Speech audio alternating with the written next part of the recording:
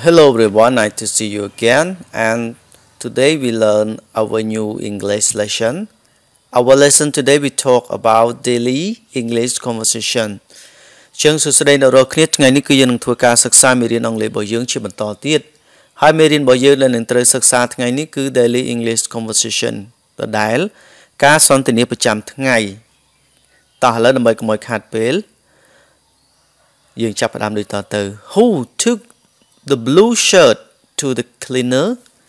Who took the blue shirt to the cleaner? តើនរណាគេបានយក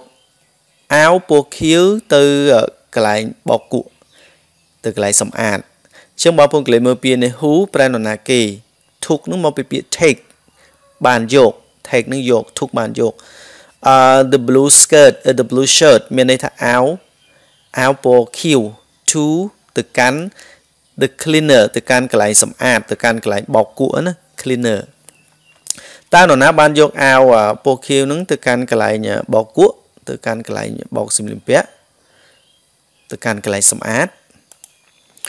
I took the blue shirt to the cleaner ខ្ញុំបានយកអាវពណ៌ខៀវនេះខ្ញុំបានយកអាវពណ៌ខៀវទៅកាន់កន្លែងសម្អាតទៅកាន់កន្លែងបោកគក់ How did John and Jane feel after the trip?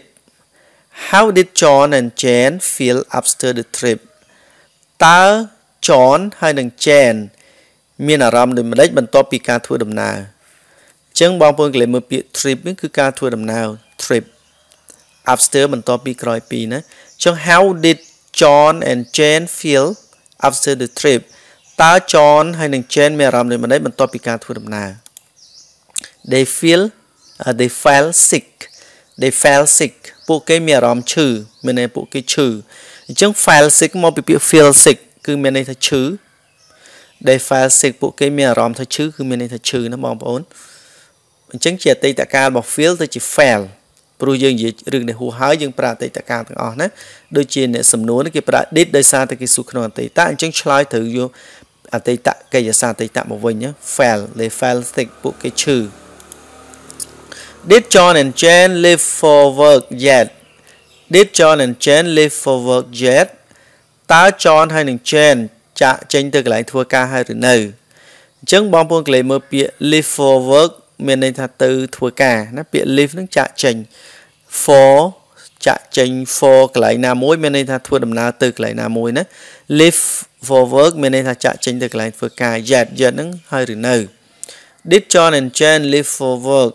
yet តើ John ហើយនិង Jane បានចាក់ចេញទៅកន្លែងធ្វើការហើយនៅ They already left for work ពួកគេបានចាក់ចេញរួចជាស្រេចពួកគេបានចាក់ចេញទៅកន្លែងធ្វើការនឹងរួចជាស្រេចអូខេអញ្ចឹង they already រួចជាស្រេច left for work បានចាក់ចេញទៅកន្លែងធ្វើការរួចជាអញ្ចឹងពាក្យ already នឹងរួចជាស្រេចណាបងប្អូន They already left for work ពួកគេបានចាក់ចេញទៅកន្លែងធ្វើការនឹងរួចជាស្រេច Who will drive both of you to school? Who will drive both of you to school? នរណាគេនឹងបើកឡានជូនអ្នកទាំងពីរទៅសាលារៀនអញ្ចឹងពាក្យ who នរណាគេ will drive នឹងបើកឡាន drive នឹងបើកឡាន both of you បើកឡានជូនអ្នកទាំងពីរនឹង to school ទៅសាលារៀន Who will drive both of you to school? តើនរណាគេនឹងបើកបរជូនអ្នកទាំងពីរនឹងទៅសាលារៀន John will drive us to school John នឹងបើកបរជូនពួកយើងនឹងទៅសាលារៀន John will drive us to school John នឹងបើកបរជូនពួកយើងនឹងទៅសាលារៀនអញ្ចឹង drive នរណាម្នាក់ទៅកន្លែងណាមួយមានន័យថាបើកឡានជូននរណាម្នាក់ទៅកន្លែងណាមួយណាបងប្អូននេះជា structure របស់វា John will drive us to school John នឹងបើកបរជូនពួកយើងទៅសាលារៀនDid you talk to John and Jane after school? Did you talk to John and Jane after school? តើអ្នកបាននិយាយទៅកាន់ John ហើយនិង Jane ឬទេបន្ទាប់ពីចេញពីសាលាបន្ទាប់ពីរៀននៅសាលាអញ្ចឹងកន្លែងហ្នឹងគឺបងប្អូនកន្លែងមើលនេះtalk to មានន័យថានិយាយទៅកាន់ណាម្នាក់ណាអតីតកាលយើងប្រើ did មកសួរអូខេ Did you talk តើអ្នកបាននិយាយទៅកាន់ talk to John and Jane John ហើយនិង Jane after school បន្ទាប់ពីរៀននៅសាលាឬក៏បន្ទាប់ពីចេញនៅសាលា I talked to them at 3 o'clock I talked to them at 3 o'clock ខ្ញុំបាននិយាយទៅកាន់ពួកគេនៅម៉ោង3 I talk មាន ed អញ្ចឹងមានន័យបាននិយាយជា past tense ជាអតីត I talked to them at 3 o'clock ខ្ញុំបាននិយាយទៅកាន់ពួកគេនៅម៉ោង3 Did you fed your daughter yet Did you fed your daughter yet តើអ្នកបានបញ្ចុកឬក៏បានឲ្យចំណីកូនស្រីរបស់អ្នកហើយឬនៅអញ្ចឹងបងប្អូនកន្លែងមកពាក្យ yet ហ្នឹងមានន័យថាហើយឬនៅហើយពាក្យថា fed ហ្នឹងគឺ feed ហ្នឹងគឺមានន័យឲ្យចំណី Did you feed your daughter yet តើអ្នកបានឲ្យចំណីកូនស្រីរបស់អ្នកហើយឬនៅអញ្ចឹងពាក្យ feed នេះបើក្មេងទុយឲ្យចំណីបើក្មេងទៅកើតមានន័យថាបំបៅដោះវាឬក៏ឲ្យវាអញ្ចឹងណាបើសត្វវិញគឺឲ្យចំណីដែរអូខេ I fed her 2 hours ago I fed her 2 hours ago ខ្ញុំបានឲ្យចំណីទៅនាងឬក៏បានបញ្ចុកនាងហ្នឹង2ម៉ោងមុនអញ្ចឹង2 hours ago មានន័យថា2ម៉ោងមុនអញ្ចឹងបងប្អូនកន្លែងមកពាក្យ fed ឥឡូវនេះ feed អាក្រមនេះ fed ឥឡូវនេះជា present ជាបច្ចុប្បន្នអាក្រមនេះជាអតីតរបស់វាណា I fed ខ្ញុំបានឲ្យចំណីឬក៏បានឲ្យចំណីទៅនាង2 hours ago 2ម៉ោងមុន Whose book are those Whose book are those Whose ប្រែរបស់នរណា Whose មួយម៉ាត់នឹងប្រែរបស់នរណាអញ្ចឹង Whose បូកជាមួយនឹងរបស់ស្អីផ្សេងពីក្រោយវានេះមានន័យថាស្អីមួយជារបស់នរណា Whose books សភៅរបស់នរណា are those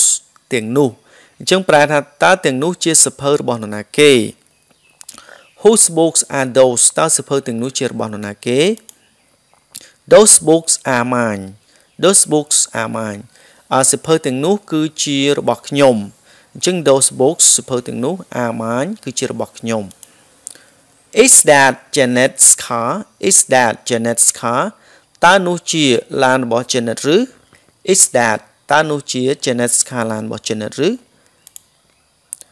Yes that is her car Yes that is her car បាទឬក៏ចាស់នោះគឺជាឡានរបស់នាង That is her car នោះជាឡានរបស់នាងDid you buy Rick and Jessica's boat Did you buy Rick's and Jessica's boat តើអ្នកបានទិញទូករបស់ Rick ហើយនឹង Jessica ឬទេអញ្ចឹង Rick ជាឈ្មោះ Jessica ក៏ជាឈ្មោះដែរ Did you read and buy Jessica boat តើអ្នកបានទិញទូករបស់ Rick និង Jessica ឬទេNo it is still theirs No it is still theirs ទេវានៅតែជារបស់ពួកគេ No ទេ it is still theirs វាគឺនៅតែជារបស់គេអញ្ចឹងពាក្យ still នឹងប្រែថានៅតែ still theirs នៅតែជារបស់គេអញ្ចឹងអត់ទាន់បានទិញទេអញ្ចឹងវានៅជារបស់គេដដែល theirs នឹងប្រែរបស់ពួកគេ Did Mary help you with your homework Did Mary help you with your homework តើ Mary បានជួយអ្នកជាមួយនឹង homework របស់អ្នកឬទេអញ្ចឹង Did Mary help you តើ Mary បានជួយអ្នក with your homework ជាមួយនឹង homework របស់អ្នកដែរឬទេអ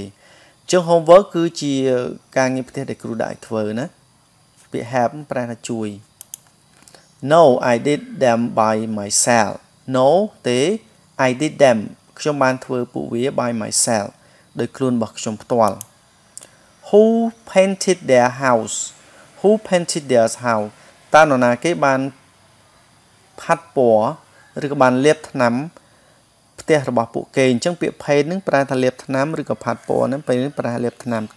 paint អតីតកាលវាគឺយើងថែម ed មក painted Who នរណាគេបានលាបថ្នាំពណ៌ផ្ទះរបស់ពួកគេ their house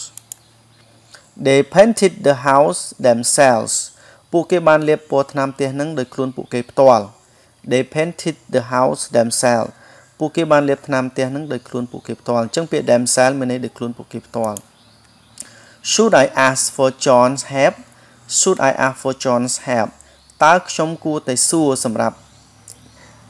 ការជួយរបស់ John ឬអញ្ចឹងពាក្យ ask for មានន័យសួររកហើយមួយណា ask for John's help មានន័យថាសួររកជំនួយឬក៏សួររកការជួយអំពី John Should I ask for John's help តើខ្ញុំគួរតែសួររកជំនួយអំពី John ឬ No you should clean the house by yourself No you should clean the house by yourself ទេអ្នកគួរតែសម្អាតផ្ទះនឹងដោយខ្លួនរបស់អ្នកផ្ទាល់ by yourself អូខេអញ្ចឹងបងប្អូនមេរៀនរបស់យើងដល់ទីបញ្ចប់សូមអរគុណសម្រាប់ការតាមដានទស្សនាហើយសូមបងប្អូនកុំភ្លេចជួយចុច Subscribe